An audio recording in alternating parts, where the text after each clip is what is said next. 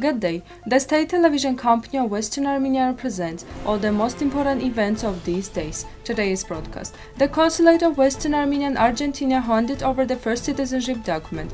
A resident of Artsakh was captured by Azerbaijani unit and was killed. Minister of Foreign Affairs. Syria has put the issue of Cilicia on the agenda. Hasankeyf fortress of Western Armenia was reopened for tourism. Criminal or savior? What did the Arabs do in 1950? Armenian and Turkish women against injustice. Zapel Yesayan's works were published in the USA. There are 5 internet tools on the Ator Anahdai website that can be used in the Armenian classroom. Let's support the state television company of Western Armenia.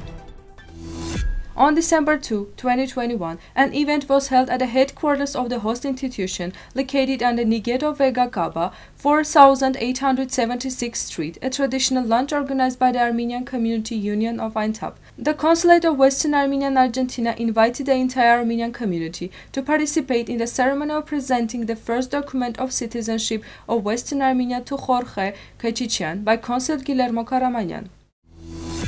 On December 3rd, a resident of Charter in the Martin region of Republic of Artsakh, Seyran Sambatovich Sargsyan, who was born in 1956, while engaged in cattle breeding got lost, was captured by Azerbaijani unit and killed. This is reported by the Minister of Foreign Affairs of Republic of Artsakh.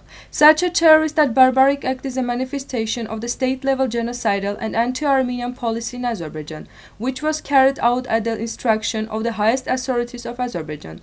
One of the evidences of it is the false statement spread by the Minister of Defense of Azerbaijan, which justifies the terrorist act of Azerbaijani military. This behavior of official Baku is a violation of international humanitarian law, disrespect for all the agreements reached, and is aimed at terrifying the people of Artsakh and forcing them to leave their homeland. Such a policy is also a severe blow to Russian peacekeeping missions. The Minister of Foreign Affairs of Republic of Artsakh strongly condemns the terrorist policy of Azerbaijan, calls all the international community to give an adequate assessment to the uncontrolled action of Azerbaijan. This is stated in the statement of the Artsakh Foreign Ministry. The Syrian parliament issued a statement on the occasion of the 82nd anniversary of the annexation of the former Alexandretta Sanjak, now occupied Western Armenia Hatay province. The statement notes that Hatay is part of occupied Syrian territories. It was stressed that everything possible will be done so that Hatay does not remain in the hands of the Turks and returns to Syria. As part of Syria, the Sanjak of Alexandretta was in Ottoman Empire in 1918-1915. In November 1918, it was captured by the British and then by the French. In 1920, the Alexandra Sanjak was introduced into Syria, transferred to the mandate of France. Since 1937, formerly remaining part of Syria, the Alexandretta Sanjak came under the joint control of France and Turkey. In June 1939, it was annexed by Turkey. Syria has not recognized this annexation. Western Armenia recalls that Hatay, before being considered a territory of Syria, was previously part of Cilicia and Armenian Kingdom. For Armenians, the province of Hatay has a symbolic meaning since Mount Musa is located there, where the heroic of self-defense of Armenians took place in July-September 1915. The Hasankeyf fortress in the Batman province of Western Armenia, which was closed in 2012 due to the work of Regional Administration for Culture and Tourism, has been reopened to visitors. The works of the first stage along the route of historical settlement of Hasankeyf have been completed. Thanks to the work done, local and foreign tourists will visit the Hasankeyf fortress, will be able to travel around the territory with ease and comfort. According to relevant sources, restoration work has also begun in Buyuk Saray structure located in the Hasankeyf fortress. The relationship between Arabs and Armenians is one of the few topics studied in the works of the study of the genocide of Armenian people. Emre Can Dagiloglu, a graduate student of the Department of History of Stanford University, combines academic research in this field with his book The Year of Arabs in 1915. Thus, Dagiloglu refers to the relation between Arabs and Armenians in 1915 and after that. We talked with him about the relation of Arabs with the Armenians and the book The Year of the Arabs in 1915.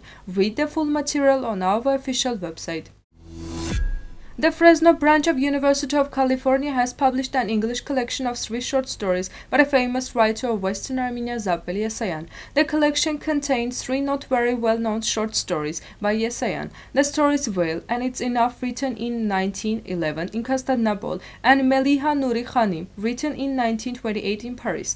According to the website, these works have one common theme and tell about Armenian and Turkish women who struggle with unfair social, political, and cultural norms. Yesayan's works shed light on Turkish society and Turkish-Armenian relations during the decisive period of Ottoman Empire, marked by wars, defeats, territorial losses, and genocide against the Armenian people. Zapel Yesayan was born in 1878 in Constantinople. She was engaged in literary and social activities. As part of the international delegation created after the massacre of Armenians in Adana, the writer went to Cilicia in 1909.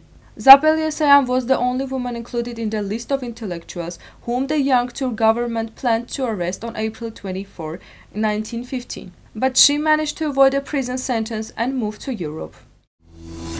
Epidemic explodes due to various surprises of 2020. Armenian schools in the four corners of the world are facing unusual openings today. Most of the schools are trying to conduct the educational process online.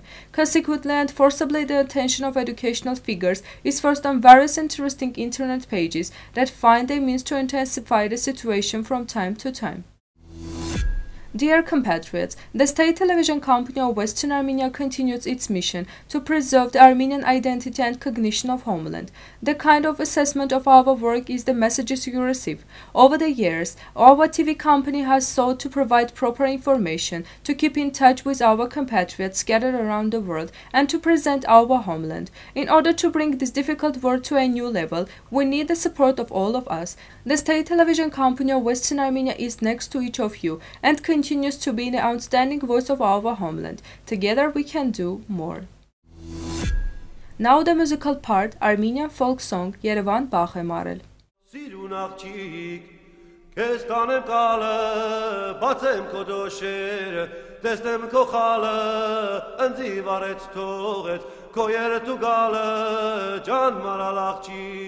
Niney, niney, niney, niney, niney, niney, Can, Can Maralakçı. Niney, niney, niney, niney, niney, niney, Can, Can Maralakçı. Hori tu im sirdeme tar. Zal, zal o can, sirun yar o can, oy, oy, oy. The full version of this video is available on Western Armenia's YouTube channel. This was all for today. Goodbye.